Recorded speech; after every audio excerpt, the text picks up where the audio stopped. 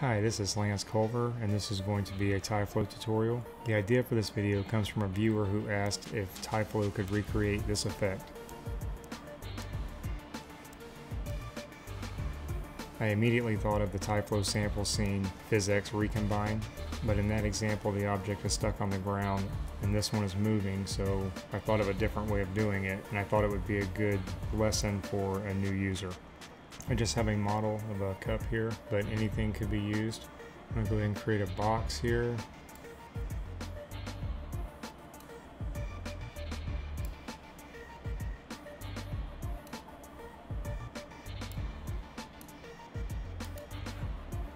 I'm going to go over creating TyFlow and open the editor.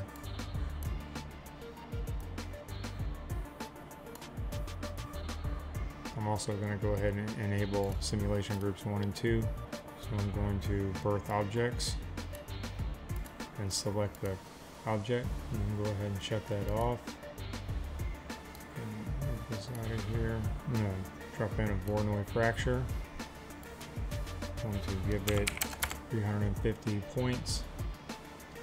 I'm going to use a PhysX shape and a PhysX bind. I'm going to change the bind type to joint and disable the swing and twist. I'm also going to put the binds on group 1, and I'm going to go ahead and drop in a particle groups and enable group 1. I'm going to drop in a time test. Say if it's 30 frames with a variation of 0. And I'm going to drop a force operator into a new event and connect that to the time test. Okay, I'm just going to give a little animation to the force.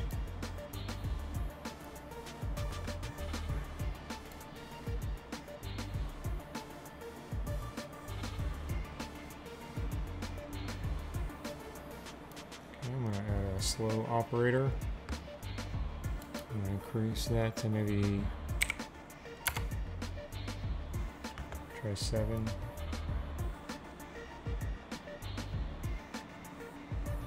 I'm going to just go ahead and display dots. Okay, I'm going to go ahead and drop a spawn operator just beneath the fracture. And I'm going to go ahead and drop a particle groups into a new event. I'm going to place it on group 2 and change this color. We'll add a PhysX shape and a PhysX switch and a surface test. We'll go ahead and animate that box.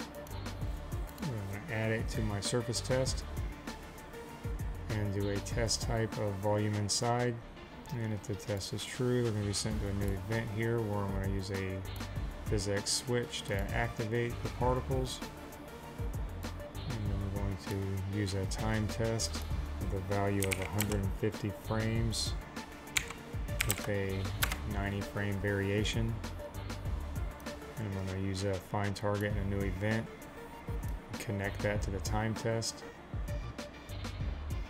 And then I'm going to use control by velocity. I'm going to test true if distance is less than 25 with a 10% variation.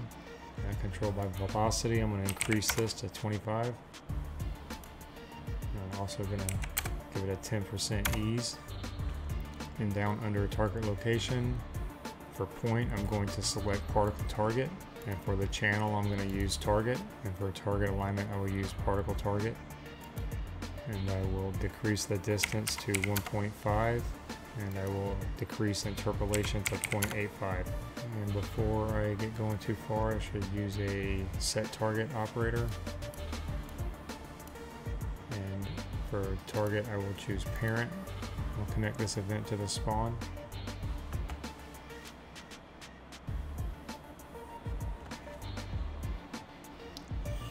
Okay, now I will drop a move to target into a new event, and I will connect that to the find target. Here we'll give an interpolation of 0.25, maybe give it a 20% variation. We'll change the timing to continuous. Also going to drop in a rotation. I'm going to change it to align to neighbors. Enable group 1. I'm going to go ahead and increase this radius. And I'm going to lower the interpolation down to 0.2. And I will change the timing to continuous. Next I will drop in a link to target. I will enable effect velocity, and I will change the timing to continuous. So if I scrub through this,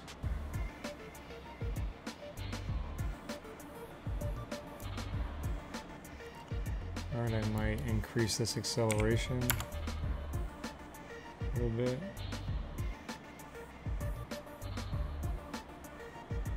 Okay, before finishing up, I need to, under the spawn operator, I meant to change the timing to on event entry, so it only creates the single child particle.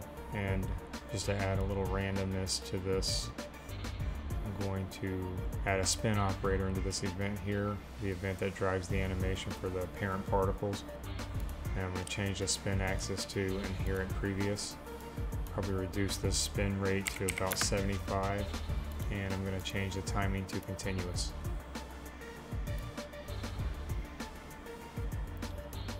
Okay, so just to briefly go over what I've done for those of you who might be new to TyFlow. In this main event here, I birthed the particle of the cup and applied a Voronoi fracture, which created all these individual particles. I then applied a PhysX shape and a PhysX bind to hold those particles together, and I used a time test before I would create the animation with a force operator. Now, in using the spawn operator, we create one particle of each of the parent particles, and then they are sent into this event where I used a set target operator and assigned the parent as the target.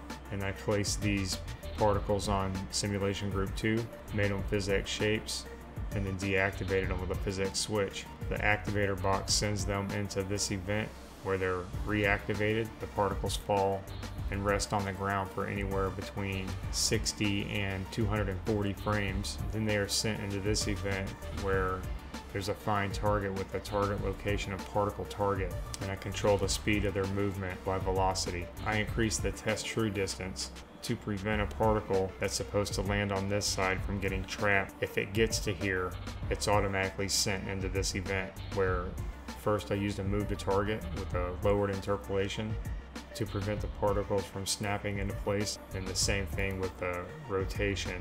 I lowered the interpolation to help slow that movement, that transition down, and I used the rotation orientation as aligned to neighbors, and with the neighbors being those that are on simulation group 1, which are the parent particles. And then lastly, I used a link to target, and I set each of these on a timing of continuous, so it happened frame by frame, and that keeps the particles locked in place for the duration of the animation. Anyway, I really appreciate you taking the time to watch the video. As always, if there was any part of it that you didn't understand or you're having trouble with, feel free to drop a comment below.